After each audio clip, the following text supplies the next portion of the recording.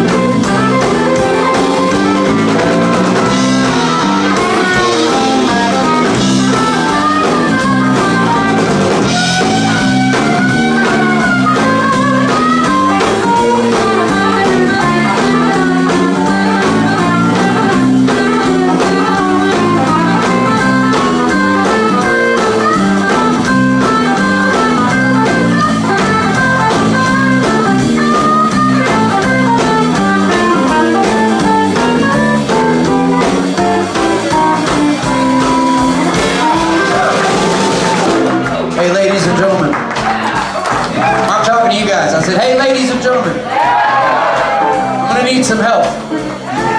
First of all, this is one of the first songs B.B. King ever released. It was a B cut on his first single, which was called 3 O'Clock in the Morning Blues.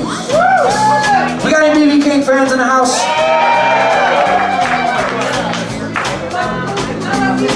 Well, if you like music, how can you not like B.B. King, right? He's one of my favorites. I got to meet him one time.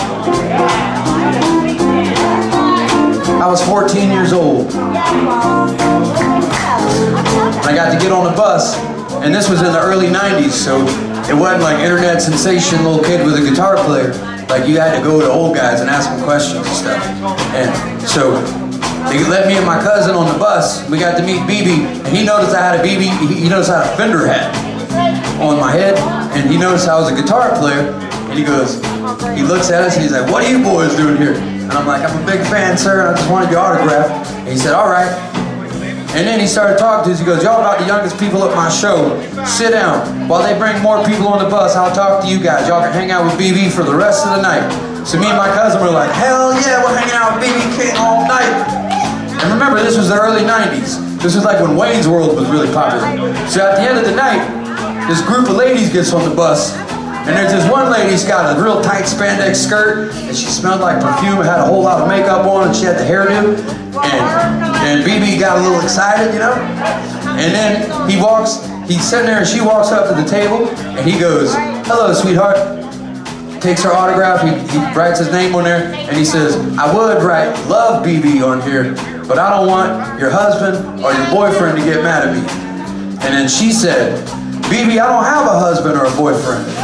And then he said, "Scoot over, boys. Shit, baby, sit down." And about that time, his road manager tapped me and my cousin on the shoulder, and he said, "Say goodnight to Mr. King, boys." And we were like, "Thank you, Mr. King, thank you."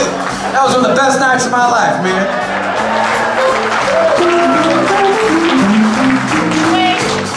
Hey, so I'm gonna need y'all's help.